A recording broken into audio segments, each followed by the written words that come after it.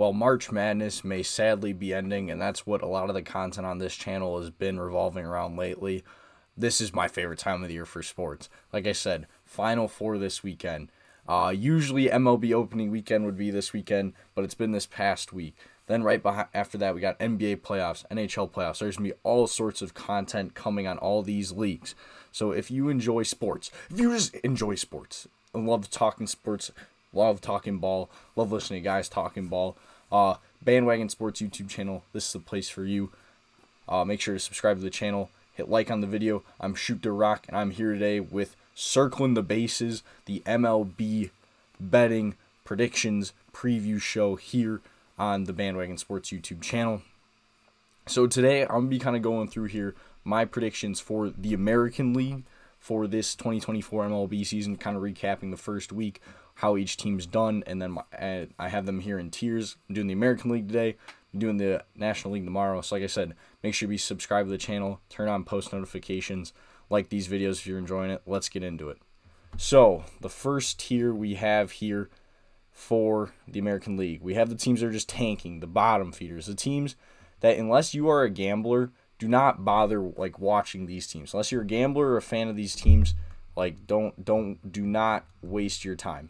So those teams, I have the Kansas City Royals, I have the Chicago White Sox, and the Oakland A's. So we'll start with the A's. The A's are currently 1-6. They did win one game against the Guardians after getting swept by Boston.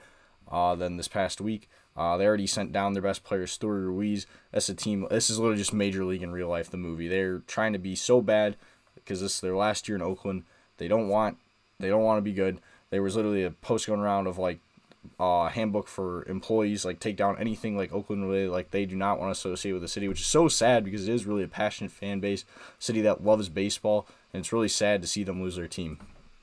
But honestly, if it wasn't for how bad the A's were, people would be saying the same thing about the White Sox. The White Sox are 1-6. They actually did get a win yesterday against the Braves to split that series 1-1. The other game today got around Wednesday got rained out, and then they got swept by the Tigers the first season. The White Sox has been a fire sale. They got rid of Dylan Cease. Tim Anderson didn't get re-signed. Last season, Jake Berger was playing too well, so they traded him. They're back with Yohan Moncada, who's been horrible, playing third base. I mean, this is a team, really the only bright spot for them is Luis Robert. I mean, Eloy Jimenez is already injured again. He was supposed to be, this top prospect like Moncada. Both of them have just been underperformed, been injured. I don't really expect much for the Sox this year. I think they, just like the A's, no question, finished last place in their division.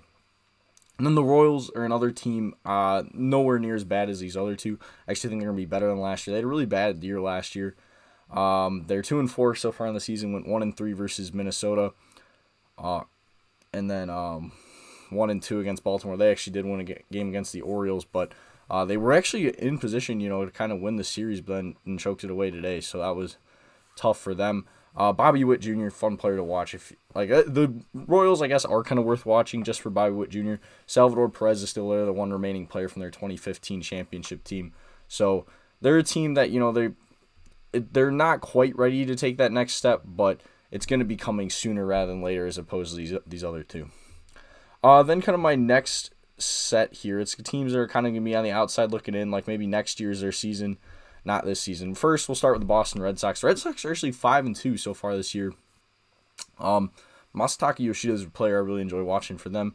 But yeah, 5-2 on the year. They split with Seattle and then obviously swept the A's. And also just the kind of thing for the Red Sox here, the AL East is the best division in baseball. It's just too tough. So I mean, while the Red Sox are going to come in last in the AL East, it's not any really fault of their own. I think they are finally starting to kind of take a direction here. They were kind of content just being middle ground, like not very good these past few years, but like didn't really want to rebuild, didn't really want to like take steps to get better. They just kind of sat in mediocrity, which for a franchise like the Red Sox really not acceptable. But I think they're finally moving on. Then the Angels. The Angels won't come in last place in the West. The West is just as difficult as the East, just about. They won't come in last place because of the A's, but the Angels, it's a new era. 4-2 so far here on the season. No more Shohei Ohtani. It's just Mike Trout. He's already hit 3 home runs this year. He's playing pretty well. So yeah, the Angels went 1-2 versus Baltimore, and then actually swept the Marlins on the road here this second series. Nice 10-2 win on Wednesday. So, like I said, Mike Trout's playing really well. Taylor Ward is a really solid left fielder for them. Logan O'Hoppe was a really good catcher last year. Not really good, but showed some promise before he got injured. So he's back and healthy. So I'm excited to watch him.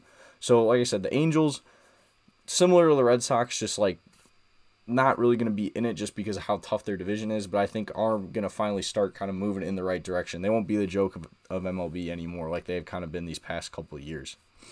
Then now moving on to these two AL Central teams. These two teams, while I do have them on the outside looking in, these two are why I named it outside rather than next year. Because these two teams, I mean, they could theoretically challenge for the AL Central. I just don't think they will. First, the Guardians. Guardians actually 5-2. Like I said, beat up on the A's, won 3 games in that series, but then actually won the series in Seattle here, 2-1. So a good start for them on the road, being 5-2. Jose Ramirez is just a heck of a player to watch. Josh Naylor's a lot of fun. His brother Bo Naylor's gonna be the catcher for the Guardians this year as well. They got solid pitching in Shane Bieber and Tanner Bibby, but I don't know. I just think it's kind of one of those teams. Like 2 years ago, they were in the playoffs.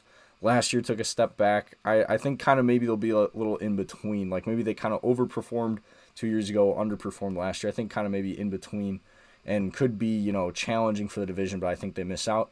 And then the Detroit Tigers, they're a team that's going to be fun. They're younger, kind of similar to like the Royals, but I think they're a little bit farther. And the Tigers are actually the last undefeated team here in baseball. They swept the White Sox to start their season and then won the first game of the set against the Mets. They play a doubleheader here on Thursday after they've been rained out the past 2 days. For them, I mean, Spencer Torkelson, hopefully he can have a breakout year. Colt Keith is a really fun prospect. He's going to play a lot this year. Riley Green's another solid player for them. So they have some like young guys that I think could be fun. And I have seen some people like on the outside, maybe like a trendy pick, like be kind of high on the Tigers, be like, oh, could they challenge for the division? I don't think, that they're quite on that level. Oh, and also I forgot to mention, they did have some key kind of veteran leaders they added. Mark Canha, I like. He's a really solid hitter. Gio Urshela is going to be playing third base for them. And then pitching, they added Jack Flaherty and Kenta Maeda, who are two kind of starters that have been around a little bit. So hopefully, those guys can kind of mentor these young guys. And like I said, maybe this year they challenge for it, but I think kind of maybe next year would be more their year. Then moving on to kind of some dark horses here, some teams that they're going to be right on that playoff line, but if they get in the dance, they can make some noise. I mean, the Rangers won the World Series last year's wild card. Last year's World Series was 2 wild card teams. So for my dark horses, the first we have Tampa Bay. They're 3-4 to start the year. They split with Toronto and then lost 2 of 3 to Texas on the week here. Sadly for the Rays, Wander Franco is not going to be coming through that door anytime soon, but I think Jose Caballero could be a really solid shortstop for them. And the Rays just kind of always find a way to make do with nothing. Like they're almost like a modern day Moneyball, where they have really good scouting, really good analytics. They find players, they get the best out of players. I mean, guys like Isaac Paredes, Harold Ramirez, Josh Lowe. They just have so many names where it's like really like to the casual fan, you're kind of going to be like, who are these guys? Like, they don't really move the needle for you. But for someone who watches baseball, on a pretty much daily basis, or at least follows it, Yandy Diaz is another name. Brandon Lau is another one. Like guys that kind of like, if you watch the Rays, like I'm a Yankees fan, so I watch them in the AL East. Like you know these names, but if you don't like follow the Rays or follow the AL East, you're not going to. But they just kind of always find a way to make it work. I am a little kind of down on their pitching. They don't have as much depth and had some injuries. Also, oh my gosh, how did I not mention Randy Arozarena? He is the 1-star player for them. Like I said, Wander Franco I think could have been on that level, but he's not going to be playing anytime soon after kind of some of his off-field issues. But Randy Arozarena is that fun player to watch. He is that star for the Rays, and we'll have to see if he can lead them back to the postseason. After, they got in last year as a wild card with the number 4 seed, but lost both of those games to Texas. Then another team led by a star outfielder. Jose Ramirez leads the Seattle Mariners. They are current Mariners are 3-4 on the year as well, so not a great start for them. A lot of these teams kind of in this tier, not the best starts. Mariners 3-4, like I said, split against Boston at home, and then lost 2-3 to the Guardians. So Jose Ramirez is kind of the leader, or not, sorry. Yes, Jose Ramirez. No. Julio Rodriguez, I'm so sorry, wrong JR, is the leader for the Mariners. They also added some nice guys. They brought back Mitch Haniger. Mitch Garver signed. Jorge Polanco. I'm sorry, I'm just tripping up on these Mariners names. I'm all over the place. Their team, they were like in it last year. Like they were leading the division a lot of the way, but just how good the Astros and the Rangers were and kind of how they finished, the Mariners found themselves on the outside looking in. But I think maybe this year, they sneak back into the playoffs. They were in it 2 years ago. It was their first time since 2001 making the playoffs. Can they finally take that step that people thought they were going to take last year? Can they take it this year? I personally think they can. I think I have them as my 6th playoff team. Like I said, it's really hard for me to count out Tampa Bay since they just always every year seem to be in it. But for me, I'm going to go with the Mariners as my 6th wild card, or my 3rd wild card team, 6th in the American League. Then moving on to the Twins, the one team that probably actually did get off to a good start in this group, the only over 500 one. They are who I think wins the AL Central this year. They're currently 3-2, winning 2 of 3 against Kansas City, and then splitting in Milwaukee here these 2 games this week. Bad injury. Royce Lewis was supposed to be the star player for the Twins this year, and he suffered an injury. He's probably going to be out 2 months. Byron Buxton's another, he's always been there, really solid player for the Twins, but he has his injury history, so hopefully he can stay healthy this year. And, just this Twins team, I just think they're kind of better than any other team. Eduardo Julian's a really solid player. Carlos Correa, star player for them as well. Really good signing a couple years ago. Their team, if they can stay healthy, which, like I said, they're already having kind of some of these injury problems. Pablo Lopez, their ace, is a really solid starter. I just think they have the best roster in the AL Central. They won it last year. Really cool ballpark there in Minnesota. Tough place to play. So I'm going with the Twins to win that division. And then the final kind of dark horse team, I have them, like I said, outside looking into the playoffs here. But the Toronto Blue Jays, they are also 3-4, like I said, split with the Rays. And then we're able to squeak out one against Houston on that was Tuesday. Davis Schneider hit a 2-run homer in the 9th to escape going from, they got no hit on Monday. Crazy that we already had a no-hitter this year. No hit on Monday. We had nothing going Tuesday until that home run. Are able to save the game. But just for me, the Blue Jays are just this team that everyone, I feel like, always hypes up. Like, yeah, they have Vlad Guerrero, MLB, the show cover athlete. Bo Bichette is a really solid player. But, they're this team, they had the quote, oh, it was only the trailer, just wait till the movie, and I don't really ever see it. They got swept in the wild card round last year. I just really don't think they're that good. They didn't do that much. Really, their only addition in the offseason was Justin Turner, who's, aging, and it's just going to be a DH for them. So, I think the Blue Jays, while they are, ahead of, a Red Sox, I think they finish fourth in the AL Central, or the AL East, so that's who I'm going with. And then, finally, my contenders tier here. If I can pull it up, I'm sorry I keep doing the wrong things. There it is. My contenders. I have the Baltimore Orioles, your defending World Series champion, the Texas Rangers, the champions from 2 years ago, the Houston Astros, and then the homer pick of mine, the New York Yankees. So we're going to go in order. We'll go in order here. So the Orioles, they start 4-2. They win the first 2 against the Angels pretty handily, drop the third one. They struggled a little bit with Kansas City, came back to win today, 2 out hit in the 9th to win it. They're one of the most fun teams in baseball. I'm glad to see now that they're finally good. They add Corbin Burns in the offseason. Top 5 pitcher in all of baseball. That's after a great season. I love to see new ownership come in, spend the money, make a trade there for a guy like Corbin Burns. He's a really solid starter. Adley Rutschman could assert himself as the best catcher in all of baseball this year. Jackson Holliday's coming here in the pipeline, was the number 1 prospect. They also have, young guys like Gunnar Henderson, that's really, really solid. Cedric Mullins is a lot of fun to watch in the outfield, as well as Anthony Santander. They're just a team that I think they're deep. I really kind of like them all around. Craig Kimbrell could be a solid reliever. I like that addition. If I forget if Felix Bautista is coming back this year. Probably not. I can't remember what his injury was exactly, but they're just a team. all around really well versed. I do want to overreact a little bit and say I want to pick the Yankees to win the East after this first weekend, but I'm going to stick with my pick. Before the season, my pick was the Orioles. Go with the Orioles. Then the one division winner I do have changing. Usually, it's 3 to 4 of the division winners kind of are the same every year. Out of the 6, I'm going to go with 2 of the 3 being the same here in the American League, and the Orioles and the Twins. But I'm going to go with the Rangers. Maybe it's kind of a cop-out answer. Like I said, they're defending World Series champions. They're 4-2, going 2-1 in both series against the Cubs and Tampa Bay. At really, really good performance here against the Rays on the road. I mean, they just have the Rangers are another team. Fun young guys, but also have just some superstars and guys like Marcus Semien, Corey Seager.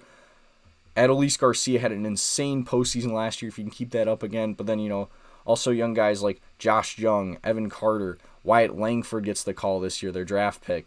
I think they're a team, they can go deep. Like I said, they have some pitching injuries with guys like Scherzer, DeGrom, Michael Lorenzen, who they added in the offseason. But, I mean, Nathan Eovaldi's he's been really prolific for them lately. He's pitching really well. Andrew Heaney, kind of also had a resurgence. He struggled with the Yankees a couple years ago, but with Texas here, he's been pitching well.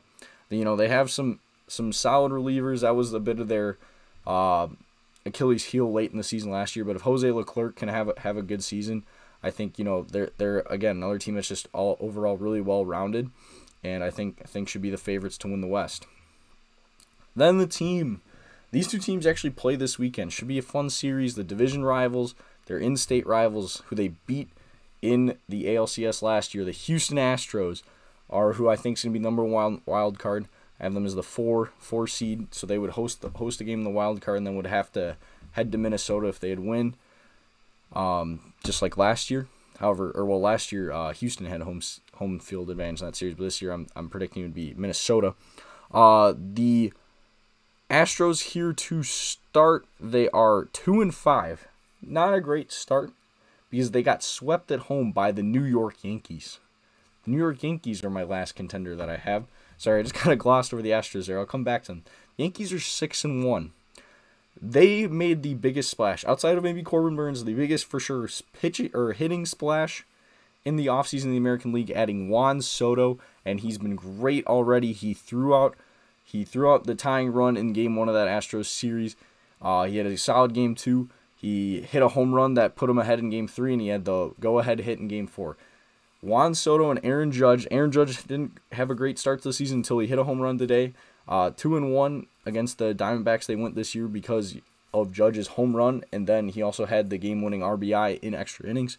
So 6-1, first place in the American League American League in whole. I said I want to be biased and pick them to win the East, but I'm going to stick with my preseason pick, the Orioles. I think the Yankees for sure are a wild card, though. I do have them, however, behind the Astros. They would have if them and the Astros finish tied, they've already won the season series with Houston because of that 4-game sweep.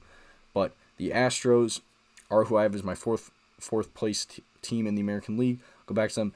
Shout out to Ronel Blanco, like I mentioned earlier when I was talking about the Blue Jays. Blanco threw a no-hitter already. The Astros have thrown 4 of the last 7 no-hitters that have happened in Major League Baseball. 4. That's insane. Like I said, Ronel Blanco, earliest no-hitter to ever happen in postseason history. MLB regular season history. The Astros added the best reliever of any team in the American League. They added Josh Hader. However, he's kind of struggled a little bit here. But, I mean, they bring back pretty much the same team. It's the same infield of Altuve, Pena, Bregman, Jose Abreu. Yainer Diaz is now going to be the catcher because Martin Maldonado left for Chicago. And Yainer Diaz is a better hitting catcher in my opinion, so that's not a bad addition. Jordan Alvarez is still there, play DH and play left field. So they're still the same Astros. I mean, they've made, 7 straight ALCSs. I would not be surprised if it's 8 straight after this year. But I do think the Rangers are a better team. So I'm going with the Orioles and the Rangers. My top 2 seeds get buys. I'm going then the Twins win the Central. Then the Astros would be the number 1 wild card. They'd host the Yankees in the wild card game. Then I'm going to go the Mariners are the last team to get in. So those are my 6 teams. If I had to lean, obviously the Rangers, the Orioles would be the safe pick. But like I said, last year the Rangers won as a wild card, 2 wild cards in the World Series. Gonna be a homer. Could the New York Yankees finally put it together? I really think everything that could go wrong for the Yankees last year went wrong. I think that bounce back this year, that addition of Juan Soto makes their offense so much better. I'm going to go with the New York Yankees as my pick to win the American League. So that is going to wrap up the video. Thank you guys so much for watching. Make sure to drop your picks down in the comments down below. And while you're down there, if you haven't already, like I said, make sure to subscribe. Hit like on the video. If you're just listening on Spotify, make sure to rate the show 5 stars. There's going to be so much more baseball content coming here, especially once the NCAA tournament ends. So I really hope you guys enjoy it. Thank you guys so much for watching, and I'll see you next time. Peace.